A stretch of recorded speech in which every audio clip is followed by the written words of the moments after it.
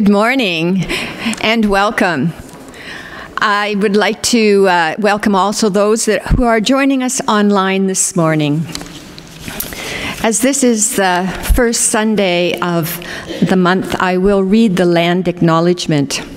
We want to acknowledge the territory of the Anishinaabe Nation, the people of the Three Fires, known as the Ojibwe, Odawa, and Potawatomi nations, and further give thanks to the Chippewas of Saugeen and the Chippewas of Nawash, known collectively as the Saugeen Ojibwe Nation, as the traditional keepers of this land. A few announcements this morning. This week, Tuesday, I think, January the 19th at 1 o'clock, the WMS will be meeting, and the responsive word is stranger. It is a time of year for the annual dues, so start saving for that $8 membership fee now. And I know that the WMS would welcome new members, so if you would like to be part of our WMS, please feel free to turn up on January the 9th at 1 p.m. We're going to have a fellowship event on January the 17th. It's a Wednesday at noon. The quilters and the men's work crew get together every Wednesday, and to celebrate the new year, they're going to have a potluck. But we would like to invite anybody else that would like to join us, enjoys potlucks, to come along as well and enjoy some fellowship on Wednesday at noon. Also on Wednesday, our youth group that we've been so looking forward to having is going to be starting up. Tristan has organized a youth meeting which is going to begin at 3:30, and in typical Presbyterian fashion, and not to be outdone by the quilters, there will be a meal served to those young growing people. If you know someone in the ages of the 13 to 18 age group, have them contact Tristan in advance or leave a message at the office so we know how many we will be feeding. And then on the 19th, there's a busy time coming ahead, we have a fellowship event for everyone. We're having a dinner and a movie. And that is Friday, January 19th, starting at 5:30.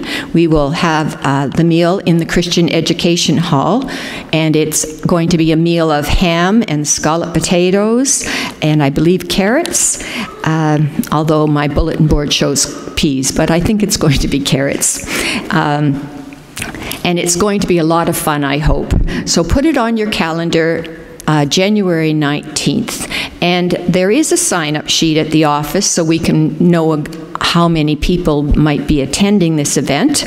So if you could sign that and just give us an indication of how many in your family will be attending, it helps us plan for how much to feed and how much to set up for. And as always with fellowship events, we ask that you bring your own dishes and cutlery so that it makes the people that are working have less to do when it's cleanup time. There is also a sign-up sheet at the office, as well as signing up that you're coming, that you could sign up to say that you would help with the preparing of the meal and the cleaning up of the meal afterwards. So if you are willing to do that, please sign those sheets. Let me just... Oh, yes. And the last thing I want to announce is that we are planning to have Scenes of Wonder again next year. It'll probably be the weekend of the Santa Claus Parade, well in advance of Christmas. So if you are tidying up your nativity and creche displays for this year, make sure you tuck them at the end of the cupboard that you can get at easily so that we may borrow them during November to set up our Scenes of Wonder display. And we are so happy that this is going to be reinstated because it was a wonderful experience for all of our community.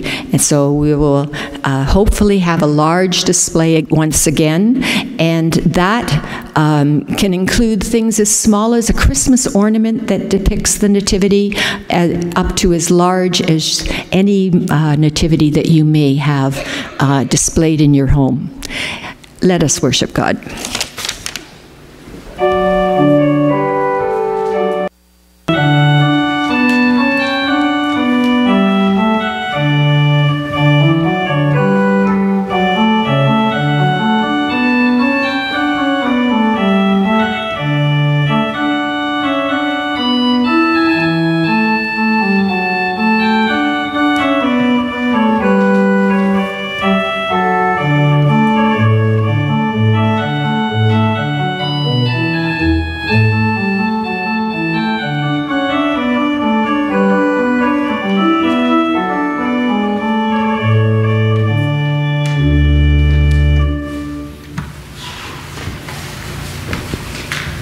Good morning, and I extend, oh good. I'm not Ed. I know a lot of people here will know me, but I see that since the last time I was here, there's many new faces in this congregation. I'm Reverend Scott Sinclair, formerly minister here, and willing and able to cover for Ed Hoekstra when he takes a break. Who knew that he felt he would need to have a holiday after the Christmas season? But we do let him do that. I think it's a blessing that we can be here gathered like this in worship, and I hope that all of us here will find this a spiritual, meaningful time as we worship together as God's community. Our call to worship is printed in the bulletin. We'll say these words together. Now I point out that in this call to worship, we all say the first line together. It's in the bulletin and it's on the screens. Our Lord's name will endure forever.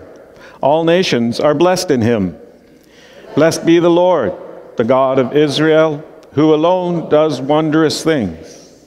May his glory fill the whole earth. All men and all men praise the Lord. And let us do that, praising the Lord. Our opening hymn, selection number 170 in the hymn book, also on the screens, if that's good enough. If it's comfortable to do so, please rise and we'll sing this together. What star is this?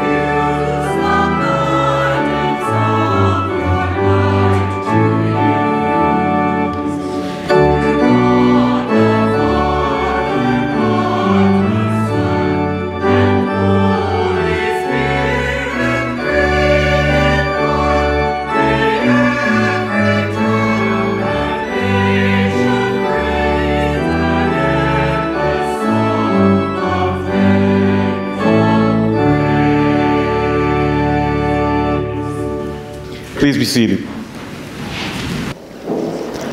We bring our hearts, our souls, our spirits together in a time of prayer. Let us pray. God of light and life, we praise you for the amazing depth of your creation and the mysteries of the cosmos. We praise you for the wonders of the earth that are around us and for the Word made flesh and the child born in Bethlehem. Open our hearts and minds in this time of worship.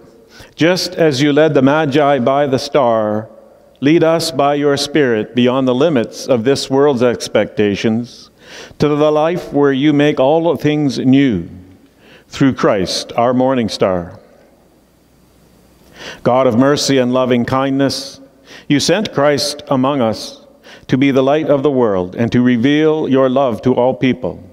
Yet our sins hide the brightness of your light that should shine through us. Forgive us the wasting of our gifts, ignoring cries of justice, for justice, and harming the earth that you love, that you created. In your mercy, cleanse us and make us new. We bring ourselves to you in this time of worship. For that purpose, Lord, make us good. Through your grace we pray. Amen. And we can be assured of God's love and forgiveness that shine for us in Christ Jesus. As the new year unfolds, make a new beginning with God and with one another. May the peace of Christ be with us all. We do hold Sunday school during in the midst of our services, and our friend Tristan, who's waving his hand in the front pew, it's a brave Presbyterian to be sitting in the front pew. If there are children who would like to follow Tristan now for a special time of Sunday school, he's the one to go. If you want to stay behind for a very erudite sermon coming up in a few moments, you're welcome to do that as well. Or you can sing during, apparently they stay for the song. Do what you want to do. It's a free country. But what I'm going to do is join with the choir and you singing selection number 173, We Three Kings. The words are also on the screen. If it's comfortable to do so, let's rise and we'll sing We Three Kings number 173.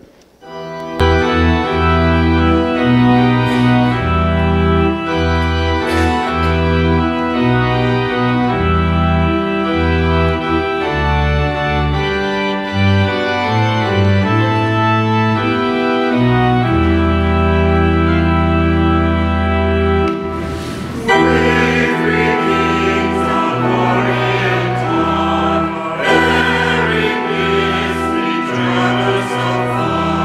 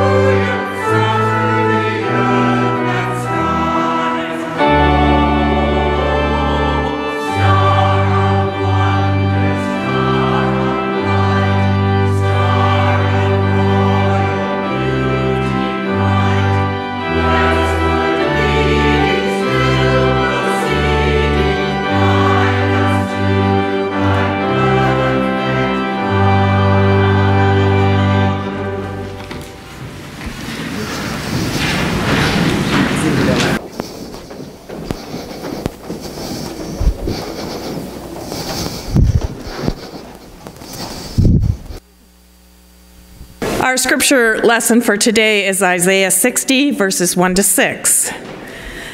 Arise, shine, for your light has come, and the glory of the Lord has risen upon you. For darkness shall cover the earth, and thick darkness the peoples. But the Lord will arise upon you, and his glory will appear over you. Nations shall come to your light, and kings to the brightness of your dawn. Lift up your eyes and look around. They all gather together. They come to you. Your sons shall come from far away, and your daughters shall be carried in their nurses' arms. And then you shall see and be radiant. Your heart shall thrill and rejoice, because the abundance of the sea shall be brought to you. The wealth of the nations shall come to you. A multitude of camels shall cover you. The young camels of Midian and Ephah, all those from Sheba shall come. They shall bring gold and frankincense and shall proclaim the praise of the Lord. Our second reading is from Matthew 2, verses 1 to 12. In the time of King Herod, after Jesus was born in Bethlehem of Judea, Magi from the east came to Jerusalem asking, "Where is the child who has been born King of the Jews? For we observed his star in the east and have come to pay him homage." When King Herod heard this, he was frightened, and all Jerusalem with him. And calling together all the chief priests and scribes of the people, he inquired of them where the Messiah was to be born. They told him, "In Bethlehem of Judea, for so it has been written by the prophet. For you, Bethlehem, in the land of Judah, are by no means least among the rulers of Judah. For from you shall come a ruler who is to shepherd my people Israel." Then Herod secretly called for the Magi and learned from them the exact time when the star had appeared. Then he sent them to Bethlehem, saying, "Go and search diligently for the child, and when you have found him, bring me word so that I may also go and pay him homage." When they had heard the king, they set out, and there ahead of them went the star that they had seen in the east, until it stopped over the place where the child was. When they saw that the star had stopped, they were overwhelmed with joy. On entering the house, they saw the child with Mary, his mother, and they knelt down and paid him homage. Then, opening their treasure chests, they offered him gifts of gold, frankincense, and myrrh. And having been warned in a dream not to return to Herod, they left for their own country by another road. This is the word of the Lord. Thanks be to God.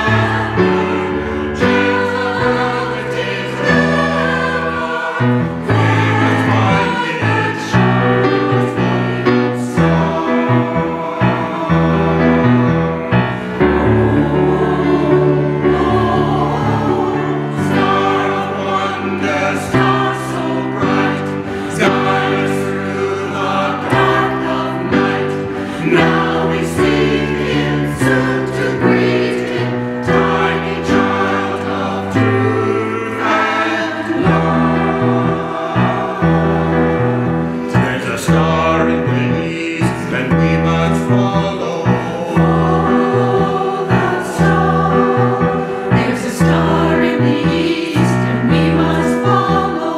Follow that star. There's a star in the east, and we must follow if we want to find the love of a tiny, holy child. Run, follow that star. Follow that star. Follow that star.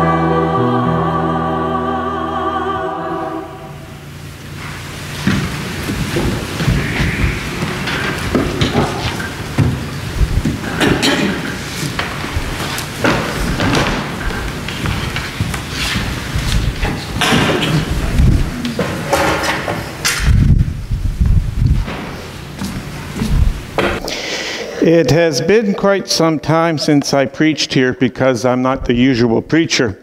And I do remember, well, it was August the last time I preached at St. Andrews, and it was only down, well, not only, but it was in the service down in the fellowship hall. And I'm not expecting anybody to remember. It's a preaching after all. But I do remember. I mean, I checked my notes to make sure I didn't come and say the same thing today. But I'm going to say a bit of the same stuff. I do remember then referring to pilgrimage. I have considered myself a pilgrim a few times in my history. And I know I made, well, because in reading the story of the Magi, I can't help but be reflecting on that sense of pilgrimage that the Magi take. When you're pilgrimaging, when you're walking, you do a lot of thinking. I mean, you know, the landscape does change frequently, and the people that you're seeing and being with change frequently, but you're still doing a lot of walking, and you're walking, and you're walking.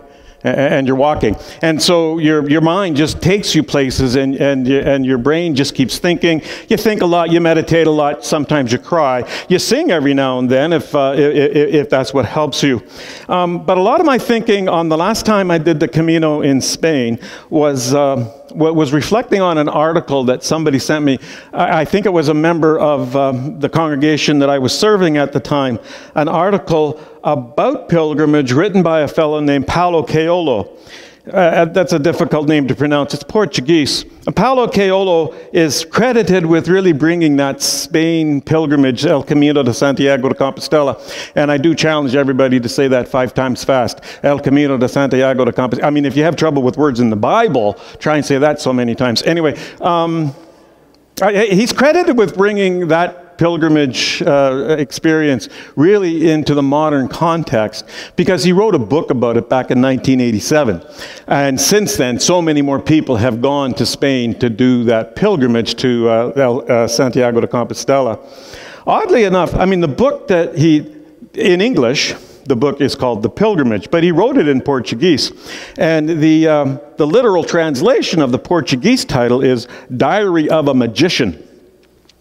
And the word magi shows up in that. And so my mind started going back there when thinking about what I could preach on today, this being it's not really the Epiphany Sunday. It is, but we can celebrate it today because it was yesterday, January 6th, and we didn't get together. So I'm talking about pilgrimage. I'm talking about the showing up of the Magi at the birth of Jesus Christ. The journal article I read by him was about making the distinction between a tourist and a traveler. I think a lot of us have been traveling. We get on trips. We are able to get away from Owen Sound. Not that Owen Sound is a bad place and we want to get away, but that we know there are other things out there that we want to see. Especially this time of year when we are looking forward to, well, winter will arrive. I'm pretty sure. They keep promising me that. There will be snow, there will be blizzards, and some of us like to be in other places like Jamaica and Costa Rica. We do travel. And I think we must travel and tour other parts of the world, if for no other reason, just because there's other parts out of the world out there that we should know about. And since I do it frequently enough, I read a little bit about the dynamics of it, the sustainability of it. My most recent trip was to Costa Rica, and Costa Rica is so proud of advertising that they are sustainable. Their ecotourism is really big down there. And I think the word ecotourism on Costa Rica is as valuable as the word organically grown on the carrots. In other words, I'm not exactly sure what they mean by that, but they do say they are very sustainable in their tourism, and I like that. I read a lot about that sort of stuff, and I think we all should, if we're going to do something, take advantage of the privilege and the blessing that we have in our comfortable economic and social standing to be able to go to these other places. Let's do it with respect and responsibility. The article by Keolo, though, was talking about the difference between being a tourist and being a traveler. And what he liked to point out is that the tourist is the person that has an agenda, has a schedule, has an itinerary, is going to make sure that they check off every little point and everything's lined up because they want to know what's going to happen.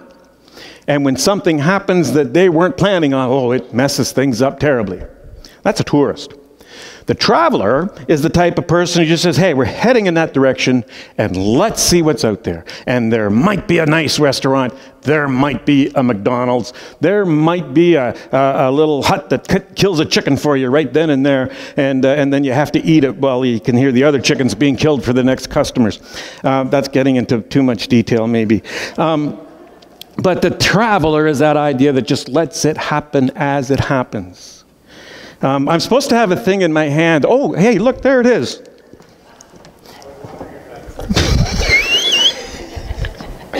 Paul Thoreau said, tourists don't know where they've been. Travelers don't know where they're going. And that's kind of a neat thing to live by. Now, what I want to say, though, or what I want to point out, I don't want you to think that I don't think you should be a tourist. I think we should do whatever it takes for us to be able to get out and do these things. Get away from the normal. Challenge ourselves, because in challenging ourselves, getting off of our easy chair and our flat screen TVs and our beer fridge and getting away from those things to do something that's completely out of the ordinary as far as we are concerned. It's a good thing to do, and if that means that we need somebody else to do the planning and somebody else to make sure the bus shows up on time, let's do that. Let's get out there. I have a friend, and I think a lot of the people in this congregation will know this person, so I won't mention him by name, but you know who he is.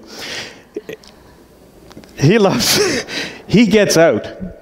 He just loves to take the $5 bus to go from here over to Meaford or Collingwood for no other reason just to go to Meaford or Collingwood. He's a very friendly person, and he ends up talking to everybody. If you travel with him, plan on about twice as much time as you were planning on, because he talks to everybody, but he just gets out there and he sees them. He cannot afford to get to places like Florida, to get to places like Spain, to get to places like Jamaica. He doesn't even have a passport, but he knows that it's important for his well-being. And I think it's good for the world that he will pay the $5 to get on that government-subsidized transportation and get him somewhere other than Owen Sound. Not to say that Owen Sound is bad, because it's a great place, but to say that it's something different and it's worth going there. So whatever we can do to get out there is what we should be doing, and I commend people for doing that. I want to say, too, that I do both myself. I love the idea of saying with myself or my spouse or my friends and say, let's just go to a particular place and see what happens. I was most surprised when a friend of mine said, we want to spend New Year's Eve in Fort Myers, Florida. Well, given it's Florida, that's kind of nice, but Fort Myers, what's it famous for? Nothing. But he wanted to spend the time in Fort Myers, so we went. We had a great time. We were quite surprised to find out that in Fort Myers, there's things you can do on New Year's Eve. They weren't fun, but they were things you could do. And so I want to say we should do this, the tour, and we should do this, the traveler, whatever it is we are able to do. But then, while reflecting on the Keolo's philosophy, I expanded upon it a bit and considered a third type of getting out there. We marked it odd that Keolo doesn't use this term in that article. There is the tourist that he talks about. There's the traveler he talks about. And I want to throw out there is the pilgrim. Because getting out there as a pilgrim has got a subtle difference to all of these other ways of going places. Other ways to define what I mean is that when you go somewhere outside your home, you may be changed. We don't expect that on a tour. We expect to follow the itinerary, see what's going to be seen, come home and say that was a lovely time. Sometimes it can happen on traveling because we can say, I didn't expect that. That was a very neat thing. I'm going to remember that. But it's a good idea to throw into our lives every now and then this idea of going on a pilgrimage. And by that, what I mean, the subtle difference in that is it's kind of a combination of the two, because in a sense, you do kind of know where you're going. You've got a destination in mind. But you're going there because you are expecting that either by being in that place or on the journey to get to that place, there will be a change. There will be a transformation. There will be something significant and important either happening to you in your life or happening to others that you can impact upon your journey. Gandalf says it to Frodo Baggins at some point. He says to Frodo Baggins, it's a dangerous business, Frodo, going out your door. You step onto the road, and if you don't keep your feet, there's no knowing where you might be swept off to. I don't know how many of you know Gandalf and Frodo Baggins, but it's an important movie. And if you do know the story of Gandalf and Frodo, then you kind of know it's kind of a pilgrimage. They know where they're supposed to go. They kind of know that they're going to change the world by getting there, and they don't know what's going to happen in between, and then it's all about adventures. People who tourist are privileged and lucky. They're blessed to have the resources to be able to get outside their comfortable home and go see another part of the world. Often, but not always, unaware of how unique that privilege is compared to the vast majority of the world's population, and even the financial and time resources of the people in their own community.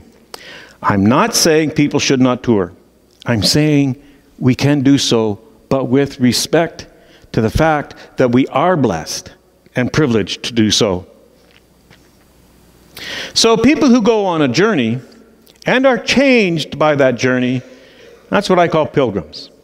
And as I read and reread Matthew's story today about the Magi through this lens, I ask myself, which of the categories do they fall into? And obviously, to me, I have to call the Magi pilgrims. They are from somewhere far away. We don't get a lot of information about them. Erroneously, a lot of times we call them kings, and there's nothing to indicate that they are kings. As a matter of fact, to call them kings, I think, is a bit of a mistake, because if they are kings, what are they doing wandering away somewhere else? Three of them, as a matter of fact. Who's running the country at the time? If I was a king, I wouldn't be going away on something like this. They are called away. We do know that they are people of affluence. They are people of substance, because they can do this sort of thing and they can travel. Another one of the weird things we do know about them, we don't know about them. We always show them on camels. And actually, it took me a while to find a good classical painting that didn't have camels in the picture, because the Bible never mentions camels. And the Matthew story never mentions camels. The camels are part of that Isaiah Old Testament prophecy that was also read this morning. And kings are mentioned in that prophecy too, and I think that's where we built up that tradition. But no, it just says the Magi came from somewhere, and they went to Jerusalem first, asking about. Here's another thing too. It doesn't say in that passage in Matthew that the Magi went to talk to Herod. It says they were just in Jerusalem asking about where is this baby, and Herod finds out about it. When Herod hears about this, he calls.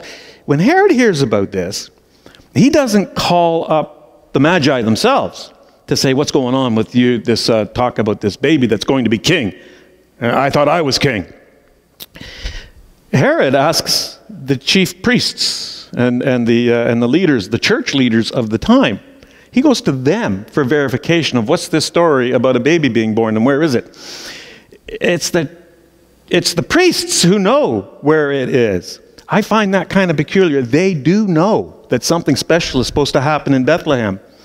And for some reason, they never told Herod until these strangers showed up from far away. These outsiders showed up. I think there's a cautionary tale in that, especially for the church that likes to think that we have the answers. We know everything. Well, if we do, we should be telling people everything we know about the good life, about Jesus, about God. Why does Herod have to go to them specifically and say, hey, I heard a rumor about this? Where is it? It's in Bethlehem. Well, they're there. They find out about it. And again, this gets pointed out every year, I hope. If you've got a good minister, it gets pointed out every year. That the Matthew story that we're reading today is about the Magi showing up at the birth of Jesus. It never mentions any shepherds. The Luke story about the birth of Jesus talks about shepherds showing up and never mentions any Magi. So we've got these two, they're not conflicting stories, and that's an important thing to say. They're not conflicting. I got to look upon them as kind of complementary. The fact that both of those stories are written into our Bible. And when they're putting that together, the people who put it together weren't stupid. They weren't saying, hey, these stories aren't about the same thing. They put them together for an important theological reason. I believe shepherds and magi showing up in this same place is an important message to us. When we put Luke's and Matthew's gospels side by side, we see that the baby for which the magi searched was born not just for the good religious people who could come bearing gold and frankincense and myrrh and could have that opulent, not just for people who had the spare time to travel across the area to find this miraculous birth. That's not who Jesus came for. Mind you, he did come for them, but not them exclusively. And that's one of those things that kind of sets the Christian religion apart from a lot of the other religions in the world. This is one that is meant for everybody. Just because you're rich doesn't mean you can't get the love of God. And certainly there is a preference for those of us who are not rich, for those of us who are not important, for those of us who are the low ones, low down. Jesus is for us, as well as Jesus is for those of substance and importance and high and mighty. We put those two stories together. Jesus' story is about restoring all of us coarse, poor, lowly humans to a good relationship with God. A rich magi can be in a good relationship with God. They were called by that star to pilgrimage to that spot. The farmers, the shepherds, the smelly, low people were invited by the angels to come and see that child. I begin to realize through this that we need to turn to a new way of looking at our faith, from that lowliness, looking up. This turns everything on its head. Magi and farmers come to acknowledge a lowly born baby in a barn on the bottom. Most of religion defines reality from the top down. It begins with a transcendent God, big God, worship-worthy God up there in heaven. And then we try to explain everything about what God's doing down here in relationship to that God. And we use angels, and we use prophets, and we use saints, etc., and we use erudite ministers. But what Jesus actually taught was something much more, I believe, from the bottom going up. Jesus taught us to find God incarnate in this world, in our neighbor, in the creation, in the ordinary elements of this earth. That's a very different notion of religion. That is why we celebrate three kings paying homage to a poor baby in a feed trough, standing beside the smelly, dirty sheep keepers. Our culture places most value on fame and power and money. We're much more fascinated by the celebrities and the so-called success than we are by the downward path of Jesus. The people that we see in the news are the ones who are deciding where to drop bombs in the world.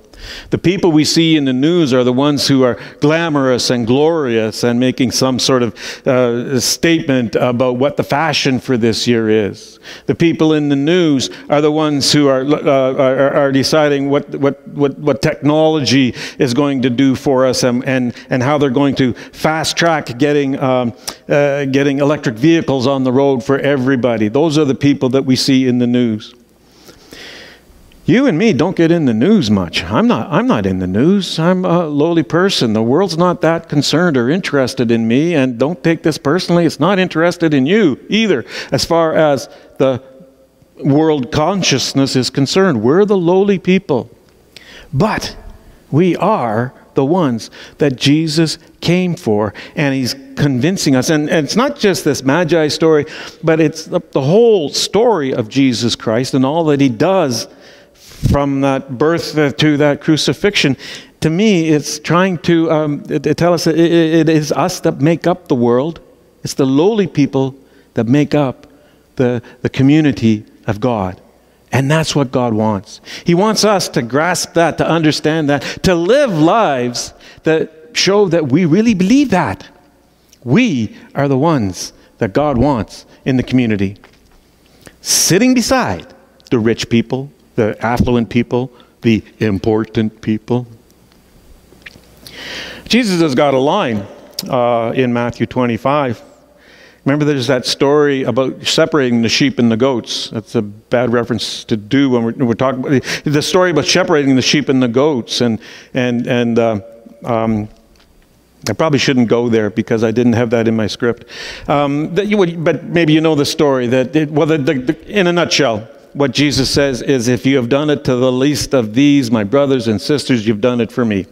When did we feed the hungry? When did we clothe the naked? When did we visit the sick? And stuff like that. And Jesus says, when you didn't do it to the least of these, then you messed out on doing it to me. But if you did do it to the least of these, my children, you have done it unto me. Jesus, again, giving us that message that it's us, the unexpected. And if it's us, if you can accept that it's you, the unexpected, the lowly, that Jesus wants, you got to accept that it's the one beside you too. It's the one behind you in the pews. You got to accept that it's the ones that you don't necessarily like. You got to accept that it's the people at that Christmas dinner who really made you angry. You got to accept that Jesus wants all of those, all of us. One of my favorite writers is Brian McLaren. And in the book, The Great Spiritual Migration, this quote: growing numbers of us are acknowledging with grief that many forms of supremacy, Christian, white, male, heterosexual, and human, are deeply embedded not just in Christian history, but also in Christian theology. We are coming to see that in hallowed words like almighty, sovereignty, kingdom, dominion, supreme, elect, chosen, clean, remnant, sacrifice, Lord, and even God, dangerous vices lie hidden. We are coming to see in the life and teaching of Christ, and especially in the cross and resurrection of Christ, a radical rejection of dominating supremacy in all its forms. And this is what I hope we can grasp from the story of the Magi showing up with the story of the shepherds. From the bottom, looking up, but all of us looking there. The Apostle Paul urges us, have among yourselves the same attitude that is also yours in Christ Jesus, who, though he was in the form of God, did not regard equality with God something to be grasped. Rather, he emptied himself, taking the form of a slave, coming in human likeness, and found human in appearance, he humbled himself, becoming obedient to death, even death on a cross. And how can you get more lowly than that, than to accept that Jesus, in all that he was willing to accept death rather than mete out death to those who were being violent towards him? Can we do that? Can we start looking at our faith and our life and our religion and our community more from the bottom up than from the top down? I think that's an important message for us to find in the story of the Magi. And I think that's all I wanted to say about that. We have another hymn, number 180, How Brightly Beams the Morning Star. It's on the screens.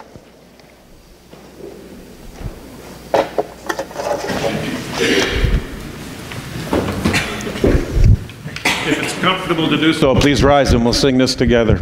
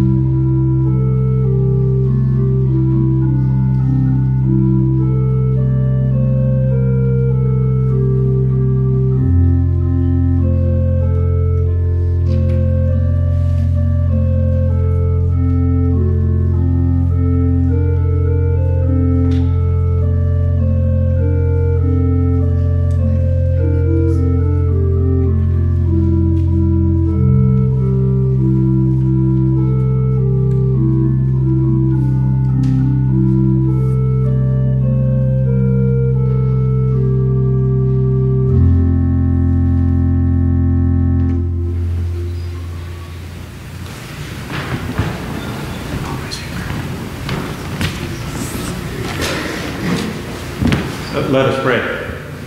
We do give thanks for the many ways that we have been blessed in this life, Lord, and we pray that by turning some of that back into your ministry, that it becomes a blessing to the world. Please use these things so that the ministry of this congregation beyond the walls and in this community and around the world can be blessed, because we have been blessed. We pray this in Jesus' name. Amen.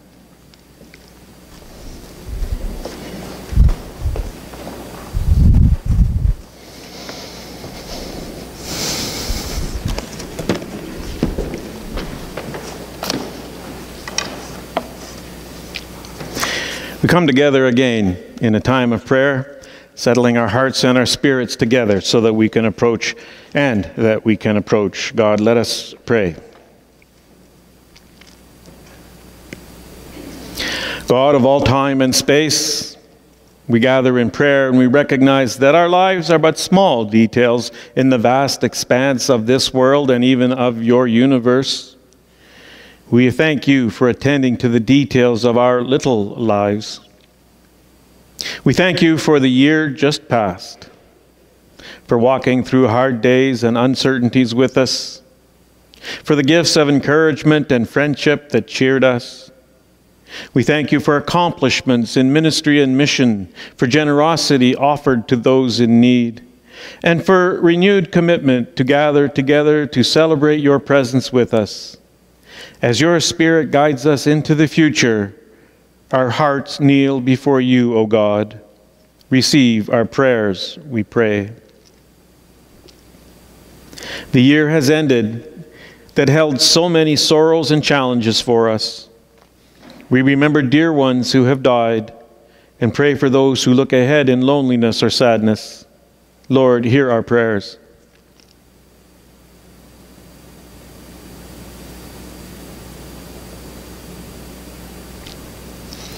We pray for those who have faced challenges in their own health, in the health of their families or friends.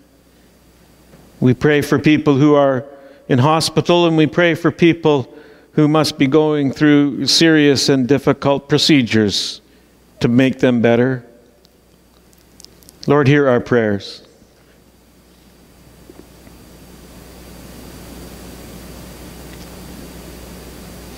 Support each one who needs you. Support all of those of us who can be there to be there with them. Our hearts kneel before you, O God. Receive our humble prayers. And Lord, we face the year ahead, aware of tensions around us. We seek your strength and guidance in each challenge that we will face. Draw near to each one who must confront changing circumstances in their personal lives, and all who feel overwhelmed by the turmoil around the globe. Guide those for whom new opportunities appear and choices must be made. Our hearts kneel before you, O God. Receive our prayers. We do know of good things that we have certainly celebrated in the past year. We give thanks for how we have been blessed and how we have been able to turn those blessings around to others. We look forward into this new year with that sense of anticipation, a sense of hope that through all things you are with us and things will come to good. Hear our prayers, Lord, for those things that we are looking forward to in the coming time. Lord, hear our thanks.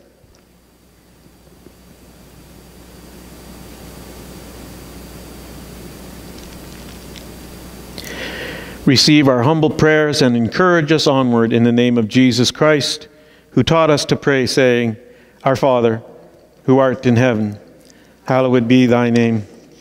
Thy kingdom come. Your will be done on earth as it is in heaven. Give us this day our daily bread, and forgive us our debts as we forgive our debtors. And lead us not into temptation, but deliver us from evil. For thine is the kingdom, the power, and the glory forever. Amen.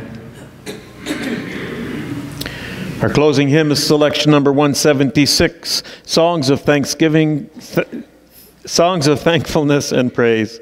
If it's comfortable to do so, we'll rise and sing these words together. Number 176.